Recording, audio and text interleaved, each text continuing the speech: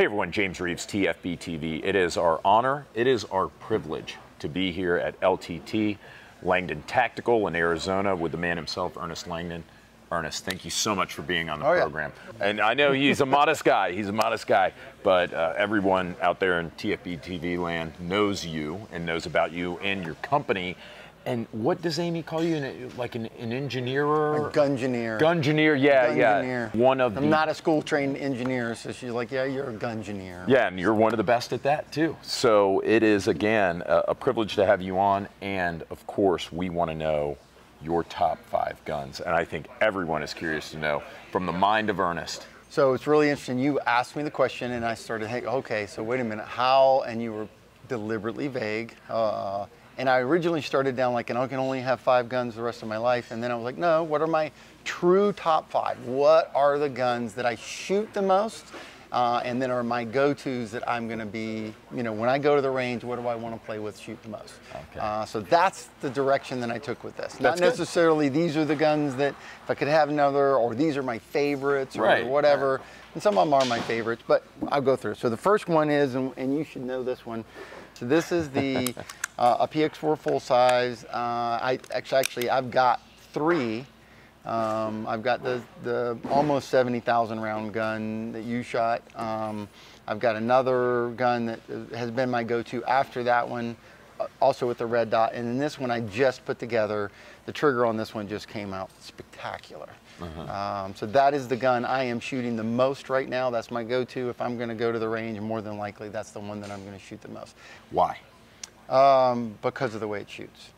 I mean, it's incredibly durable. I mean, I've got hundreds of thousands of rounds through several of them, and they've just been brutally durable. Very reliable, and the flattest, softest shooting 9mm pistol that I've ever experienced. I mean, outside of a competition gun that's got a compensator or something, I don't know, it just puts everything else to shame by orders of magnitude. It's impressive. Let's talk about the 70,000, not this one, but you have the 70,000 round gun. I mean, do you have it with you? I think it's right here, yeah. Wonderful. In the box. So you made a passing reference to that. So tell us about this. We did a test several years ago. I want to say it was either 2016 or 2017. I talked to Beretta and like, hey, look, you know, I had already shot the PX4 compact a lot. I had one in about a year and a half. I put like 54,000 rounds through. I did a write-up on Pistol Forum about it. Loved the gun. And I was like, let's talk about the full-size gun. So they helped kind of support it with some ammo and stuff. So I shot 50,000 rounds through the gun in a year. That's crazy. And 9 stoppages, no like true malfunctions where the gun stopped working. Just stuff you could clear real quick. I had 1 part breakage in the 50,000 rounds, and that was actually the locking cam block. And interesting, completely different design than the 92. Some people are familiar with the 92 locking block breaking. This cam block just makes the barrel rotate. So it split in half. The only reason I knew it split in half is the day before, 2 of those weird stoppages that I had happened the day before, and I was kind of pushing the test. This was towards the end. So it was like 46,000 rounds or something, if I remember correctly. And I took the gun apart, and I was like, oh, shit. I don't want to get too far afield, but can you think of any other handgun that is more reliable, more durable than this, just off the top of your head? I'm sure there are a few that compete. More reliable and more durable. I mean, I don't think the next gun that I would say is probably right there with it is the P30. The P30 is incredibly durable, reliable, all of those things. I mean, it is a tremendous gun. I just think this gun is softer, flatter shooting. Well, now we're going to cyberbully TFBTV viewers into purchasing the PX4, and I think that there are a lot of people out there who are going to be pleasantly surprised. Speaking of pleasant surprises, let's get on to number 4, because I don't know this at all. I asked Ernest one won't take nearly as long because we're going to say the same thing. So number 2 is the gun that I carry every day, and I probably shoot the most, and this is a PX4 compact. Okay. A little bit more concealable, shoots just as well because it's a compact frame, so this one's a little easier to reload and control and manual of arms and everything, but this gun shoots like a full-size gun. It's smaller, slightly smaller than a Glock 19 in a couple of ways. It is, again, unbelievably reliable, unbelievably durable. That actual gun is my daily carry gun. This is what you carry every day to protect yourself. And especially when you shoot it literally side by side. Like if you put down, you know, your Glock 19 and then pick this one up, you're going to be mad because that's holsters. You got to buy holsters and magazines. And got to do the all whole the thing. things to get everything up and running. So give yourself a plug here before we move on to the next one. If I want the best PX4 in the entire world, I get it from you. Oh yeah, we do. You can buy the thing set up, ready to roll. Red dot, stipple from bore sight, MP3 coatings on all the parts, trigger job. We got all the different parts and accessories. We can set the thing up however you want it. Sure. So if you're lazy garbage like me, you don't want to do any of your own work, you don't want to round anything up, and you want one of the best triggers, again, you guys absolutely blew me away whenever I did that LTT carry video, just out of the blue. You guys sent me one to try out, and I was absolutely blown away at how good the trigger was. So let's move on to the number 3. Next gun that I shoot the most and spend the most time with, big shocker, this is my personal 1301. This is what we call a Gen 3 gun, so it's a solid mag tube gun, but this is the one that I would say I probably go to the range with the most. And obviously you're very familiar with the 1301, but this 1301 tactical is the gun that I shoot the most. This one's got a couple of unique things that I'm playing with. This one has the Pro lifter for the 3-inch one that keeps the lifter out of the way, which is really cool. And this one's got a Holosun 509T on it, and I have the ring and no dot shooting that, and I'm really digging that setup. And this is a relatively new light setup for me. It's not a new light, a TRL RM2. That's what I have on mine. 1,000 lumen light. It's, you know, super easy to use, very intuitive with the push button and all that stuff. So I like it. That's what I got set up. I got the pressure pad adapter for my 1301 because I don't have the fancy rail like you have. I've got the original furniture, just Velcro that bitch to the side. It's great. But talk to me about the 1301 generally. Why is this a shotgun that's worth a damn? I think the big thing is it is incredibly soft shooting, especially for the weight. It's a relatively lightweight shotgun. So when you pick it up and you go, ooh, this is going to be spicy when I shoot it, right? Compared to other guns that you may be familiar with, and it is unbelievably soft shooting. I mean, way softer shooting than other, we'll, call them recoil-operated shotguns that people are very popular. So that's one. Unbelievably reliable with a broad range of ammunition, and that's really key. Like if you can pretty much get any ammo from Walmart or wherever that you can find, and it'll run it. And of course it'll run 3-inch magnums and full power slugs and all that stuff. There's a lot of little details. I mean, they did a really good job. Blink operating system, gun cycles crazy fast. The forcing cone is extended on this one, so this is a very high-end barrel from Beretta, so it patterns incredibly well. Just a lot of great features for the gun. We've got it set up with the Magpul stock, which I think ergonomically is a little superior to the standard stock. The 4N, Zukov 4N from Magpul, we can hook it up so it gives you M-lock rails, and then you can put pieces and parts and lights. I mean, again, the two big things a tactical shotgun needs is a light, and you got to have ammo on it because you're probably going to be naked, right, or in your pajamas, right? Yeah. So, Ernest, making me warm here. Are we in agreement that the 1301 is probably the best tactical shotgun on the market today? 100%. Yep. Can I get this one from you? Yep.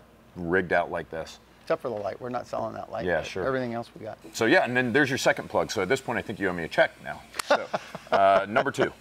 All right, number 2. This is the one. This is the one I think is going to throw you for a loop. Okay. This is my not number 2, but this is number 4, isn't it? Whatever. However you want to phrase it. This is one of my favorite guns to shoot. What the hell is this? This is a Savage Mark II and 22 long rifle. I've got a Boyd stock on it, adjustable length of pull. But yeah, I got a little bipod on it, got a Gemtech suppressor on it. And this thing is so much fun to shoot. It's just ridiculous. I never pegged you as a 22 guy. This is so much fun. I mean, if you don't have a 22 bolt gun that you can shoot subsonics through, especially with a suppressor on it, you're cheating yourself. It's unbelievably fun to shoot. Why the Savage in particular? I mean, because you can spend a ridiculous amount more and not get any more gun. This one, I forget what they call this one, but this is their 16-inch fluted barrel gun. I didn't need, you know, a really long barrel.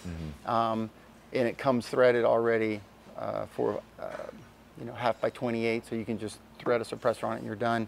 But I want to say this gun was like $250 or something like that. It's sub 300. Yeah. The chassis cost more than the. Oh, I can tell. Yeah, the chassis costs more than that, and then it's got a great trigger on it. You know, it shoots 1/2 inch at 50 yards all day long with whatever ammo you get out of the bottom of your ammo can. I mean, it'll shoot better with, you know, if you really play the 22 game and weigh your bullets and get the Ely and, you know, yeah, you can do all that. But for the fun part, it does everything you need it to do. Are we going to see a 22 at any point? I'm just being honest. Why do I like to shoot? I love this thing. Yeah, you love it. You love it. But you're not going to be in the 22 business anytime soon. It's cheap. No. Cheap to shoot. You know, you got 5 and 10 round mags. They're very inexpensive. It's got a, you know, oversized bolt handle on it. It's got a great trigger. I mean, I don't know what, I mean, for just a fun gun, if you like to. That's funny. This is a surprise. Let's do number 5 or number 1, whatever number it is. One. No, we're going to number 5. I started at the top. You started at the top. The ones I shoot the most, and then I went from there. And then the last one, of course, this is another one that I probably going to go to. This one's been around for a minute. So much so that it's still got a key mod 4 end on it, right? So probably need to change that, but I don't mount much on there, so it doesn't really matter to me. Got another TRL 9 on the front for a light. Got a Vortex 1-6. This is actually a Daniel Defense, if I remember correctly. Yeah, it's a Daniel. This is one of their original DD M4s from, I mean, 15, 16 years ago or something like that. Yeah, you've got some significant carbon fouling. Oh yeah, this gun's been shot a ton, but I mean, this is one of my, if I want to go play games, and this one doesn't know who its daddy is anymore. It's been changed a ton. Right. I played with different optics on it, but this is kind of one of my go-to. 16-inch gun, I don't have to worry about, you know, SPR stuff. You think it's still got the original barrel? Nope. Doesn't? I already know it doesn't. I got, and they told me, well, because I talked to some of the guys that, well, we would have replaced it for you. And I was like, yeah. So I got a pen barrel from, a hammer forged barrel from Centurion and put on there. I don't know how many years ago. Well, I mean, I love DD, like Daniel Defense. They make one of my favorite ARs. I mean, yeah, they just the cold hammer forged barrel and chamber. People don't really recognize that. They just think it's like a Gucci label, but it's like really a lot. I've been to their factory. A lot goes into these guns, and it's really. I mean, Ryan and I have tried to break 2 of them. Literally tried to break 2 of them. Yeah, good luck. And yeah, it's insane how good these things are. And funny note. They actually do, I'm not trying to validate like your antiquated VHS key mod handguard here, but Daniel Defense actually does use key mod on their, I think it's the ISR, because you need less clearance on the other side of the handguard for key mod. So there's still a use for key mod, unfortunately not this. But. It's just really small. It's just different 4-inch, so it's really small. It's easy for me to kind of manage and control, and it's easy for me to, you know, get into alternate shooting positions and grab a hold of stuff. And it's one of those things where like, oh, I should change it to, and I'm like, but why? Because I'm not bolting anything on it, so I don't care. Yeah, yeah. It's still free floats. Thing shoots is an absolute tack driver, and I'm an LPVO guy, but I validate love LPVOs. my decision. So why an LPVO in my mind is great? First of all, I mean, you cannot compare the image quality that you get with an LPVO and the clearness of the glass and how you can see the target with an LPVO versus a dot magnifier. I have dot magnifier guns and they're great. I'm not against them, but you throw that magnifier up there and you're not getting the same image quality as you're getting here. But I can still see my reticle even if my dot's not on. Right. Yeah. So I can put it at 1 power, I can turn the dot on, and I've got a dot and I can shoot it like it's a red dot gun. Or if the dot's not on, if the battery died, any of those kind of things, I throw it up, I still got a crosshair. Right. And a big enough crosshair that I can see, right? So that's my kind of thought processes behind that. I don't like exposed turrets on a gun that I'm working with. I want them closed off, and I want, you know, an etched reticle that I can do hold-offs with, and not try to start throwing clickies for this type of rifle. Unsurprisingly, a man of exquisite taste and good looking for being a young 39-year-old man here. 39, I wish. Ernest, thank you so much for having us. Thank you for playing along. This is like a favorite theme of mine and of TFBTV viewers. So I know that you. I can't wait to hear the hate. No. I doubt it. No, this is actually a pretty. You know, maybe you'll get beat up over having your $200 22 and a $500 chassis, but other than that, Corinthian leather in your Civic. But other than that, no. I mean, this is great. Everybody, I'm sure, is going to enjoy your thought process. Thanks for playing along, guys. Thanks for watching. Stay tuned. We're bringing you more from LTT.